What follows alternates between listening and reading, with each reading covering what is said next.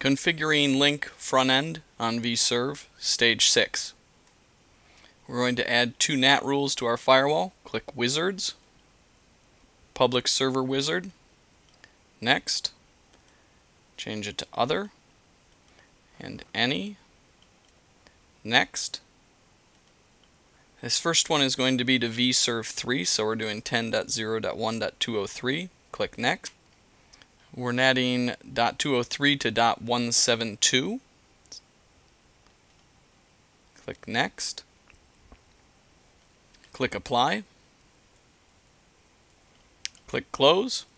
And click Wizards. We're going to do it for one more. Public Server. Next. Other. And Any. Next. This one is going to be 10.0.1.214. which is going to go to the vserv4 server that we'll configure. That server also has 10.0.1.204. So 204 is going to be its internal IP, and 214 is going to be the one we're going to NAT to the outside world. This is for the Access Edge server. So click Next. Set this IP to 173. This is the one that was set up in DNS for access.macroconnect.co. Click Next. Click Apply, click Close, and minimize the browser. We're going to pull the topology builder back up. Say download from existing deployment. Overwrite the file you already have and click Save. Say Yes.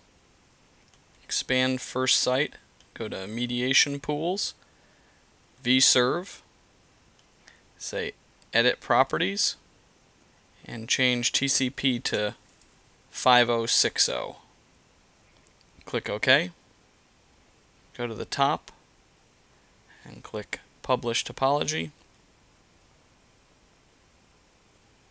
Click Next. Click the to-do list once it finishes. It wants us to rerun local setup. Close out of that. Click Finish. Close out of topology, go to the deployment wizard, installer up, hit run on step 2, next. Once it finishes, click Finish, exit out. Now go to voice routing in the control panel, double click on the existing one, set region to US. Remove prefix all, make a new one, name it normalization direct to auto attendant. This is the rule that's responsible for forwarding inbound calls to the auto attendant. If you're not sharing DIDs among your users, this rule is not necessary. Scroll down, click Edit, copy from the text guide these two patterns and translation rules, click OK, click OK. Click New. This one's going to be called Prefix All with normalization. Scroll down, click Edit. Copy in from the text guide. This is a fairly complex regular expression that handles most US phone numbers. The goal here is to handle when your users type in different formats on their computer and on their phone, that it's processed and translated into the same type of number. Click OK. Click OK. Click New.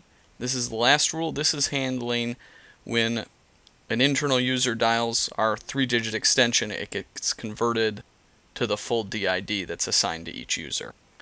Scroll down, click Edit, copy and paste in from the text guide, click OK, click OK. Click OK on the dial plan, click Commit, Commit All. Click Commit, click Close.